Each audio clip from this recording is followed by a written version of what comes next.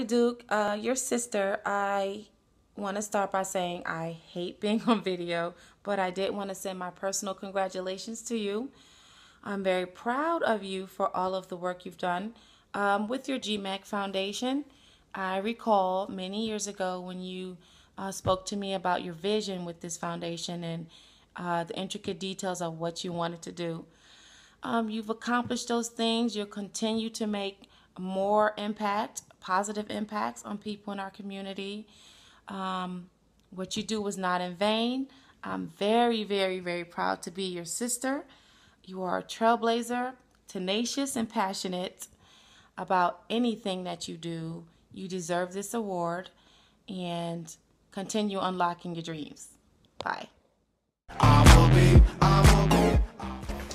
The mission of our organization is to change the norms of our community, the learned behavior of violence. We've been raised to believe that that's the way of life, and it's a mentality that has to change. So our mission is focused based on how can we change our young people from running to the gun as the only decision they have in dealing with violence in their communities.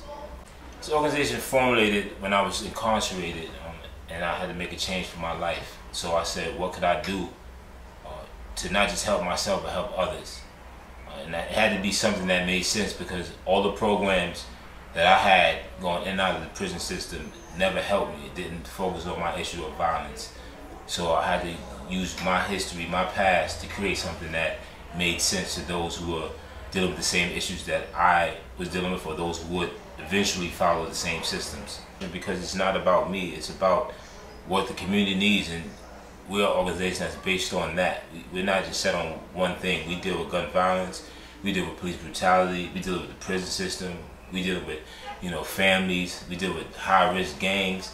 So, society determines the direction that we're all going in, and that's how GMAC is. Like, there's young people who are part of the organization, and they may see something totally different, and GMAC goes in a whole different way. But our goal is just to really change the norms of how we treat our people, how we live amongst ourselves, and that's the message that we're giving out. We all over the place doing our work. I'm proud to be an honoree of the Unlock Your Dreams Conference 2015.